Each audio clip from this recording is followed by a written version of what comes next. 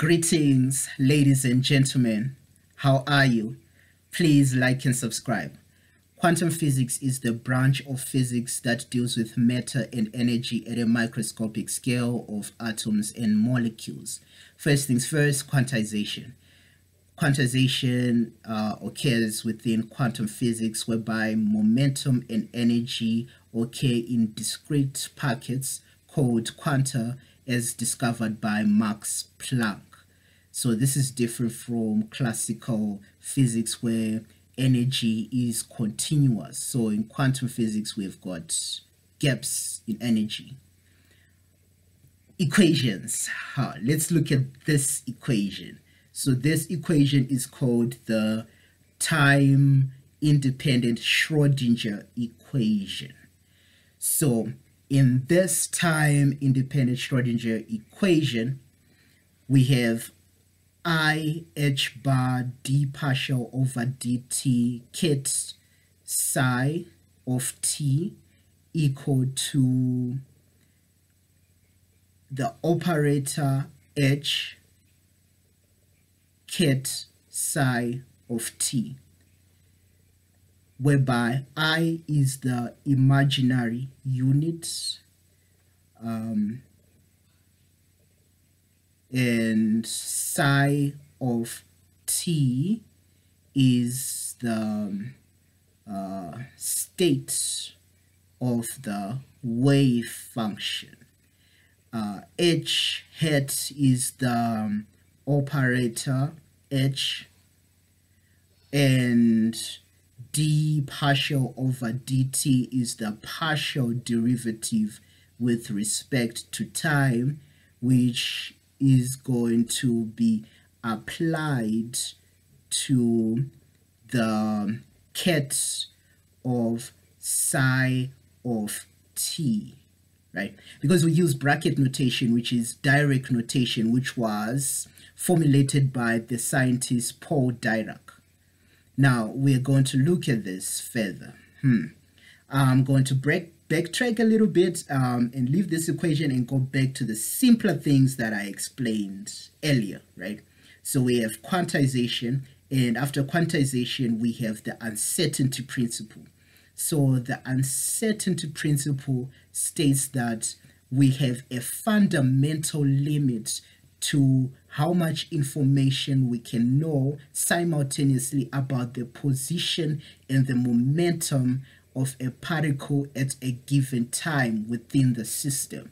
So let's get to the equation. So this equation looks like this: delta x dot delta p greater than or equal to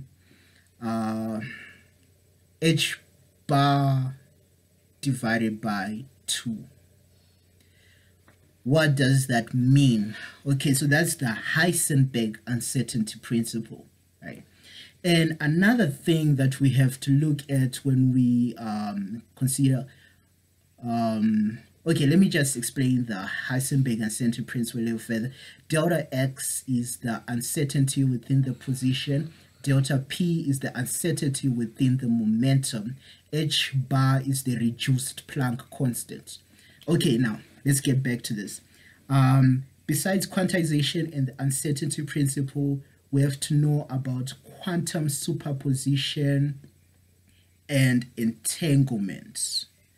Okay, so when it comes to quantum superposition, you can look at the thought experiment in which you have a cat that is both dead and alive. So the cat is both dead and alive until you perform a measurement on the system. That's when it takes a defined value of whether dead or alive. When you open the box and you check, is the cat dead or is it alive? Okay, so quantum superposition means that particles within a quantum system can exist in multiple states at the same time, simultaneously, until they are measured. And then we look at entanglement. Entanglement is the phenomenon that has allowed us to create technology such as quantum computing. In entanglement, one state of two particles that are entangled determines the state of the other particle. If one particle is within an up state, then the other particle is definitely within a down state. Albert Einstein described quantum entanglement as spooky action at a distance, because you could have one particle at one end of a galaxy and the other particle at the other end of the galaxy. If the particle at the other end is in an up state, then this means that the other one is going to be in a down state, and this happens at a speed that is faster than the speed of light. This happens instantaneously. So this is instantaneous transmission of information. It is like teleportation. It's like appearing at one point and then like appearing at the other point. It's like, yeah, the stuff that you see in the movies, right? Sci-fi, teleportation, right? Where did I leave out? So I covered quantization, I covered the uncertainty principle, I looked at quantum superposition, and then I looked at okay, so wave particle duality. Wave particle duality is what I haven't discussed. Wave particle duality, you have particles and you shoot them at a wall and they pass a double slit, but when they hit the wall they exhibit interference phenomena, which is exhibited by waves. So what this means is that they act, the particles, electrons, photons, they act as waves and they also act as particles, and that's what we see from wave particle duality. So yeah, now we've covered a lot of that. Now, let me get to another equation, right? So we did two equations. We did the Schrödinger equation, which is time independent. We did the uncertainty principle. We didn't do the Schrödinger equation, which is time dependent. So when you have a Schrödinger equation, which is time dependent, you have E ket psi equals H hat ket psi. And you notice I didn't say psi of t because it's time independent. We don't use t here. E is going to be the energy eigenvalue of the system, and psi is going to be the state of the system. And yeah, now let's cover two other equations. I'm going to cover the wave function. The wave function is going to be taken as the integral from negative infinity until positive infinity of the ket of psi of t dx, and this is going to be equal to 1. It is going to be equal to 1, and we're looking at the probability amplitude of finding a particle within a particular space. What this means is that we performed normalization to the equation. That's why we get 1. So this wave function, I'm going to be more specific, is going to be the position wave function. And this leads me to the next equation, which is this equation.